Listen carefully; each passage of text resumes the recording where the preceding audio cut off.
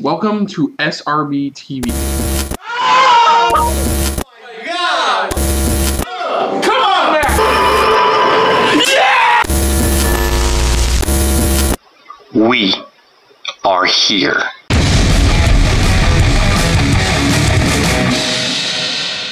Hello everyone, welcome to our episode of SRB TV. I'm Kristen. I'm Christopher. And on today's episode, we're dealing with Titans Season 3, Episode 4. Or was it 5? 5? Yeah, 5. 5. Yes. Lazarus. Yeah, so previously on Titans, we saw some grieving for Hank. Connor still feeling guilty. Dawn still feeling guilty enough to be leaving for a while. Gar and Corey figuring out where Blackfire is. Mm-hmm. And then on the Dick side of things, he figures out that Crane's the one who helped him set up this whole master plan against the Titans. Yeah, it's now we're on. Seeing from the sound of it? I mean, depends on where they go with this episode. Sounds like from the title of this episode, we're going into maybe we're finally finding out what Jason's overall supplier is, or what his true plan is, or everything that probably went down because just because of the title of this episode. We don't. I still don't believe. We don't. At least for me myself, I don't believe Crane is the full-on mastermind. I guess I think he's just a part of this scheme or this whole plan. He's just a piece of the puzzle of it. So maybe there's more to it. Like I said, you guys already heard our thoughts before. Or are there going to be any sort of connections to the League of Shadows? Any mention of Roz or anything like that, just because of the name of this episode, or is that just the name of the drug he's using? I don't know. I guess we have to find out, right? Mm-hmm. So let's just dive into this for Titans Season 3, Episode 5. So here we go. The plan is simple. We immerse the good citizens of Gotham in a world of fear and terror where there is no one to protect them. Then when they feel that all hope has been exhausted, we swoop in. Maybe the answer to their fear. Wait! Isn't that what, what's his name from Incredibles was doing? Yeah. Let me get you Syndrome? Why is... Please don't do this. I'm fine. If Leslie agrees with you, you can go back to being Robin. But until I hear the word from her, you're shut down. Okay, the name sounds familiar. Leslie Tompkins. That's the doctor. Remember, in the show Gotham, pretty much the Gotham show. Leslie Tompkins, the one that Gordon pretty much. Yeah, Leslie Tompkins. Joined up with the Joker last year. How do you know that? Told you. I'm still me. Right, that's one of those things that sounds real cool but doesn't actually mean anything. Let's go introduce ourselves. Jay. Just a conversation. That's all. Come on. Oh, great. He's gonna punch a dude to death. Can't wait to watch this in action. I know, right?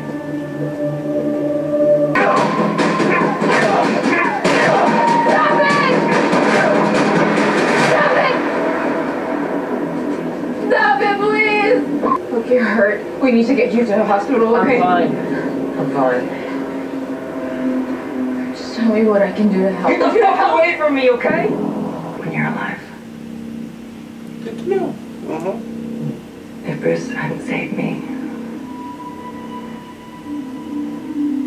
Still have nightmares about it? Goddamn. If you're that fucked up, how are you a therapist? You're not wrong. That's how this process starts. I told you my choose. What's yours? Racious? Catwoman's goggles? Yeah. What? And the fear toxin.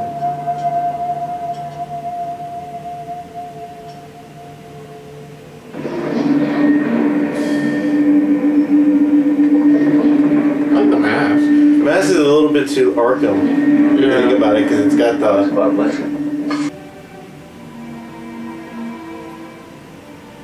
Yeah. Aww.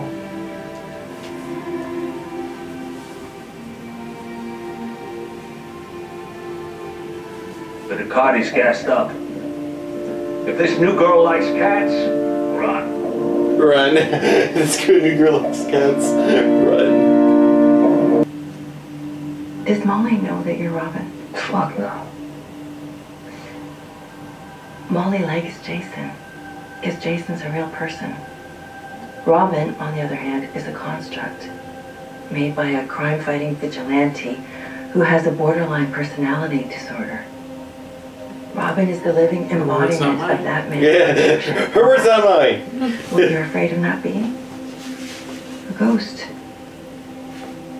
You want to be Robin again, that's great. If not, great also. Work for you? Yeah. Okay. Seems like he was like on that right path. Yeah, something. Yeah, you're waiting for the like hard right. Yeah, that hard right where something changes. Help me. Please, just hear what I'm saying. This is not your fault. That's why Bruce feels responsible, because it's like, oh, what he. I never will. But I've made my choice. Jesus Christ. That's why Bruce. Of course it's Bruce's. London tonight. You know, felt the responsibility, on him for what happened at the time. That's why, because even he was just like, you see why, and this is the reason, because he pretty much was wanting to step away from it. Everything about everything. All details. Salient to ephemeral. A granular look at his operations. Things that only you would know. Fucking shit. Yeah, that's why Bruce felt like shit. I want out of this place. So the way he's been using is anti-fear toxin. Yeah, that's what it is. It's a way to eliminate that fear, make you feel fearless. More like more confident, overconfident. So his method of trying to drown out what happened to him last season is to literally create anti-fear toxin. Yeah, that's what it is. Instead of doing what all smart people should do, is just go see a therapist. And if they've shown there is Lazarus pit located somewhere in Gotham. Okay, so it is a Lazarus pit. So they still what's good is that they're still keeping to that, which is the Lazarus pit. Not green anymore. I gotta admit, it's pretty dope. Not green anymore like it normally is, but oh, it's that guy again.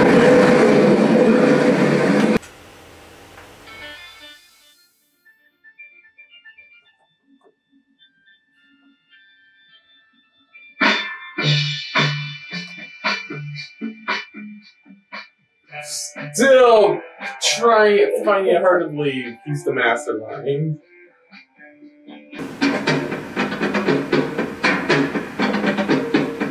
Stand tall, Edward. Show them what they are. because you have to understand too, on top of his mind being worked from the Lazarus pit, when you come back, it takes a part of you. Trying to kill me! Just tell me what you want! I want you to tell all your friends about me, okay? Okay? Who are you?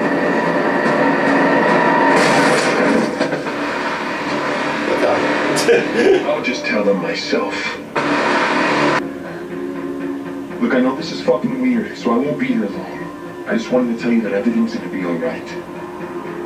The city owes us a lot, and I'm gonna collect the bill. Jason, I don't know what you're doing, but you need help. You still trying to save me? So that was Titans Season 3, Episode 5. And I can see why, on myself, stuff, why people have really liked this episode. Because for the first time in the entire series, Jason Todd is not acting like a complete douche nozzle. Mm-hmm. We actually get to see his mind. Yeah, we finally get to see where his mind was at and why his mind was the way it was pretty much. Because of what happened during season 2 to him. Yeah, it was all just, it was still haunting him. It was still scaring the crap out of him. And just when you think he's like on a roll, you're like, you know, you're waiting for that hard right turn. And that's like, which I like, because they had to show they had to give a reason why Bruce felt 100% responsible for, you know, at the time, why he died and stuff like that. You know, he felt fully responsible. And that was why, because he was pushing him away from Robin. He was like, you know, it was like the moment he decided to push him away, that's when pretty much Jason just literally went off the handles, because he thought, oh, you know, you're talking to Leslie, you know, you're talking to Leslie, you know, it's like, fuck you, da da da da. It's like the moment he told him that, because like the moment he started getting closer with Bruce and stuff like that, where even that connection, that's when Bruce just made that hard immediate right turn, and that's when just everything started going downhill from there. So, yeah, so apparently it's an anti-fear toxin. That's what it is. His way of coping was working, and then Bruce pulled that No More Robin shit. And that's when it was like, yeah, because he was legitimately, like he said, he's like, you know, I'm doing some good work with the Doctor. I'm doing some really good work. You know, so it's like, instead of letting, just to see where it goes, it's like, okay, no, I'm pulling it from Robin for good. You know, and stuff like that, and just that's where it's like he just went downhill. I'm still trying to figure out why he had to kill Hank. Like, okay, I get their plan. They want to pretty much pull a syndrome, pretty much. Kind of pull a syndrome, basically. But in doing so, it just... See, the problem I'm having with all this is that the mastermind is Jonathan Crane. It's nothing against Jonathan Crane. I know in the comics he is a very smart scientist. Well, he's a smart scientist, but you have to understand, some of the villains that Batman even goes up against, some of them it's like, yeah, some of them they don't seem like they're geniuses, but they are actually geniuses. The biggest time we ever saw him pull off a grand plan was in the Arkham Knight game. Yeah, of course. But to be fair, and to be kind of ironic. But also, if you watch the animated series, he's had some iconic moments, pretty much, where it's like he's, you know, how far he would have taken the plan. So, as I'm saying, for Jonathan Crane to be the mastermind, it's like, it took me a while to finally, you know, accept, like, you know what, yeah, you know, it's like a lot, it's like you give him enough time, he's going to come up with some type of plan of, you know, of doing what he's doing. I don't know, it just feels off to me still. It's a Bane syndrome. That's what it is for some people. I don't know if it's the whole, like, he's technically kind of a stoner too. I don't know. That's the only part I'm not feeling right now, is that Jonathan Crane's the mastermind. Like, I know his version of the anti-fear toxin is probably warping Jason's mind to a 10th degree. Aside from the Lazarus. That's what I'm trying to get to. Let me finish. Is that, like I said, you don't believe it, I do, because it's like, if you read enough about all these villains, and you've seen enough of these villains in the Batman universe, pretty much, it's like, you give them enough time, give them that leeway time, they're going to come up with some type of mastermind type of plan, and it's going to, you know, be mind-blowing, pretty much. I know for you, the problem is that you see this guy, he's a stoner dude all of a sudden, all this type of stuff. No, I want to clarify that. That aspect is just a nitpick, that he's a stoner dude, whatever. My biggest issue is just that it's Jonathan Crane, and I've never, except for like one video game, I've never seen him as a big villain. And that's what I'm liking about how Titans is handling him, pretty much, because is pretty much, they're making him a big villain, where it's like, compared to all the other major villains that you're used to, it's like they're grabbing a villain that really a lot of people don't attach itself to, but it's like, when you really do it, it's like they do a freaking amazing job. You know, I mean, besides the Arkham game, you also have, you know, the Christopher Nolan films when they used Jonathan Crane in that aspect. And look how phenomenal they even did it with his character, how far it went. You know, how far Jonathan went. Yeah, it wasn't his plan per se, but like, he's like what he was doing with it. But anyways, I think the only part, like I said, the only part I still don't get is why kill Hank.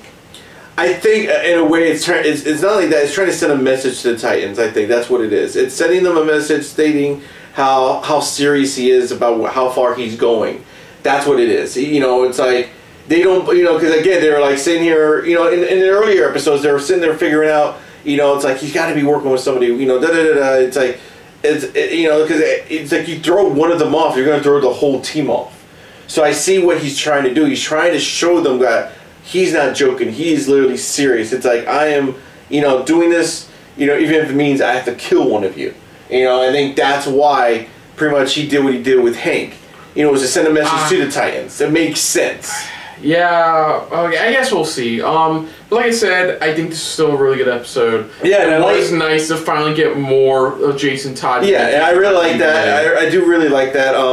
I do like the fact how they do bring up how it's like, you know, it's like how Jonathan knew, how Crane knew that there was like, you know, or like one of the remaining Lazarus bits still haven't been discovered in Gotham that he knew about, and that's where he took him. So on top of not only, you know, the fear and stuff like that, but on top of his mind being warped with this toxin, but also, again, we all know what the Lazarus Pit does to your mind. So on top of all of that, his mind is really like literally all over the place, and that only toxin is like kind of like only thing kind of keeping him straight edge right now. You know, where he's just like trying to, you know, stay focused, stay 100%. Because like I said, when Hank got the call, I still think there's a part of Jason in there. But I think, you know, in his mind, he's using it to his advantage to take, you know, the lure Hawk out, pretty much. That's how it comes. Like, you saw, like, Jason, like, freaking out, like, what's going on, what's happening. You know, so I still think his mind is still fully warped. Completely. But, like I said, overall, great episode. Sorry, I want to talk about a lot about this episode. There's a whole bunch I want to talk about, but because you want to stop. But I do like how they kind of, like I said, I like how they set it up psychologically pretty much with him, with his mind and where everything was going, how he was just, it all started pretty much with, you know, just that simple boy pretty much, you know, where it's like, you know, with dealing all with that. So, I like I said, it's just a really, so far the season so far has been really good so far, and I'm enjoying each episode, and this episode was really, really strong, so I really can't wait for the next episode. But another good strong episode from Titans. So other than that, folks, if you're new to the channel, you hit the like button. If you want to talk to us more about stuff like this, comment down below. If you want to share us around, share it around. And if you like us just a little bit more, anybody else, when it comes to talking about DC original series, hit the subscribe button down below. Hit that bell icon as well. Let us know what you guys' thoughts are on this episode overall. What is it? You know, did you like how they kind of take it? You like how they still involved the Lazarus Pit in this episode overall? How they implemented it, trying to make sure it's like that still stays part of the story. Now, at this point in this episode, like I said, because I know you guys are probably already way ahead of us at this point because of all these episodes being released. But you know, do you think that also Lazarus Pit pretty much has also, on top of that, kind of corrupted his mind at this point, pretty much, after seeing this episode? I mean, let us know in the comments down below. Put down what you thought of our reaction overall to this episode, but most importantly, we thank you for watching. And of course, on the next episode of SRB TV, Dealing with Titans, we'll be tackling Titans Season 3, Episode 6, the halfway point of this season. Lady Vic. So, until next time, folks, I'm Chris. I'm Christopher. And this has been a very Robin-filled episode of SRB TV. See ya. Later. Hey guys, thanks for watching. If you want to check out any of our previous reactions, as well as one of our other SRB shows, check out one of the playlists down below. And if you want to check us out in the social universe, you can find us on Twitter and Stardust at Super React Bros, as well as on Facebook at Super Reaction Bros.